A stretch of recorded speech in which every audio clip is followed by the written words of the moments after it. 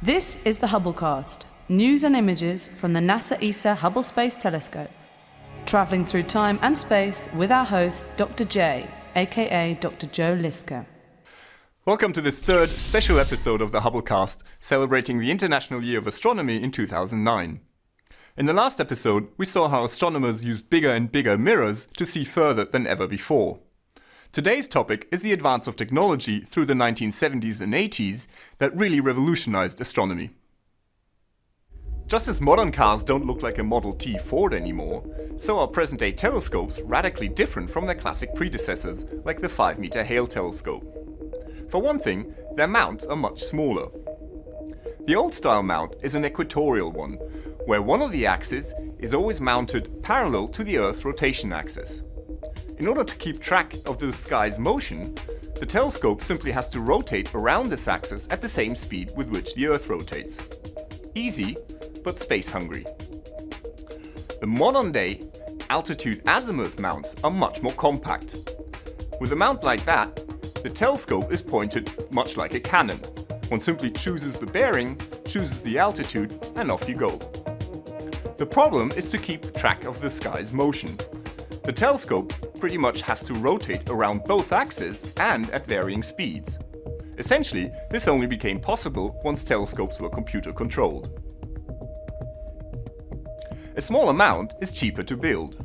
Moreover, it fits into a smaller dome, which reduces the cost even further, and it improves the image quality. Take the twin Keck telescopes on Hawaii, for example. Although their 10-meter mirrors are twice as large as the one of the Hale telescope, they nevertheless fit into smaller domes than the one on Palomar Mountain. Telescope mirrors have evolved too. They used to be thick and heavy. Now they're thin and lightweight. Mirror shells that can be many meters wide are cast in giant rotating ovens, and they are still less than 20 centimeters thick. An intricate support structure prevents the thin mirror from cracking under its own weight. Computer-controlled pistons and actuators also help to keep the mirror in perfect shape. This system is called active optics. The idea is to compensate and to correct any deformations of the main mirror caused by gravity, the wind, or temperature changes. Now, a thin mirror also weighs much less. That means that its whole supporting structure, including the mount, can also be a lot trimmer and lighter, and cheaper. Now here's the 3.6-meter New Technology telescope, built by European astronomers in the late 1980s. It served as a testbed for many of the new technologies in telescope building, and even its enclosure has nothing in common with traditional telescope domes. The New Technology telescope was a great success. It was time to break the 6-meter barrier. Mauna Kea Observatory sits on the highest point in the Pacific, 4,200 meters above sea level. On the beaches of Hawaii, tourists enjoy the sun and the surf.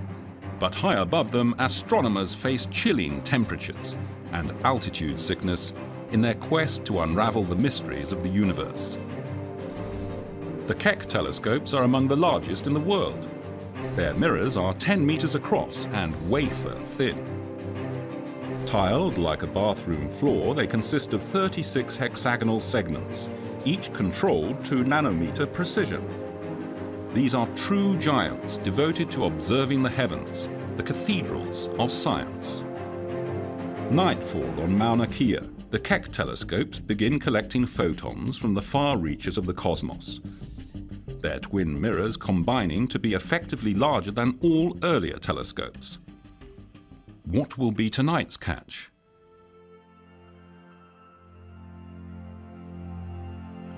A pair of colliding galaxies billions of light years away?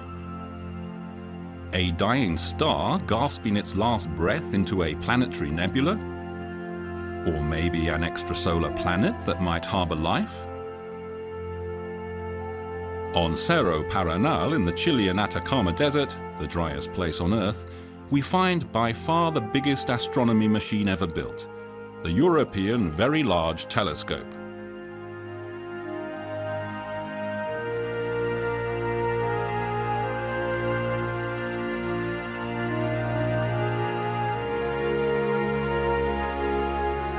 The The VLT is really 4 telescopes in one, each sporting an 8.2 meter mirror.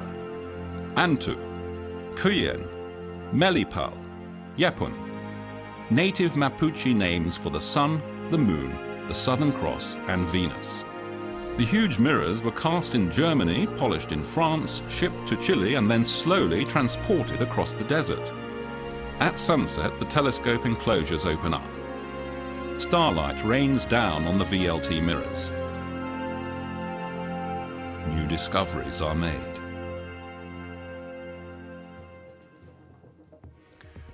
A laser pierces the night sky.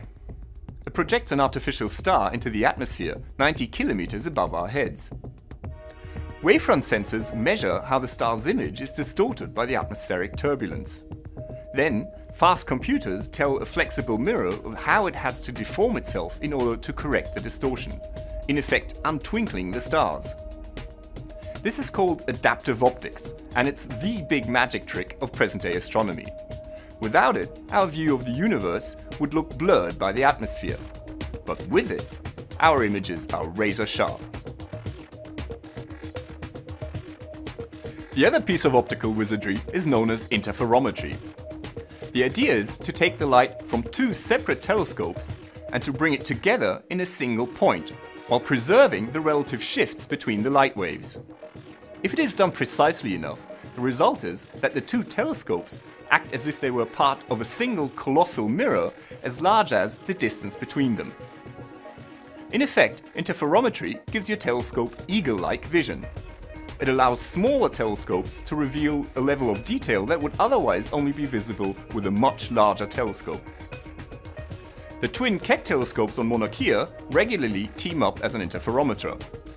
In the case of the VLT, all 4 telescopes can work together. In addition, several smaller auxiliary telescopes can also join the ranks in order to sharpen up the view even more.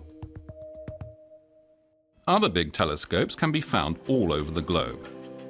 Subaru and Gemini North on Mauna Kea, Gemini South and the Magellan telescopes in Chile, the Large Binocular Telescope in Arizona. They are constructed at the best available sites, high and dry, clear and dark. Their eyes are as large as swimming pools, all kitted out with adaptive optics to counteract the blurring effects of the atmosphere. And sometimes they can have the resolution of a virtual behemoth thanks to interferometry. Here's what they've shown us. Planets, nebulae, the actual sizes and squash shapes of some stars, a cool planet orbiting a brown dwarf, and giant stars whirling around the core of our Milky Way galaxy, governed by the gravity of a supermassive black hole. We've come quite a way since Galileo's day. Thank you for joining me in this 3rd episode of the special series. Next time, we'll see how astronomers have detected and measured light over the years, from hand drawings to electronic detectors. This is Dr. J, signing off for the Hubblecast. Once again, nature has surprised us beyond our wildest imagination.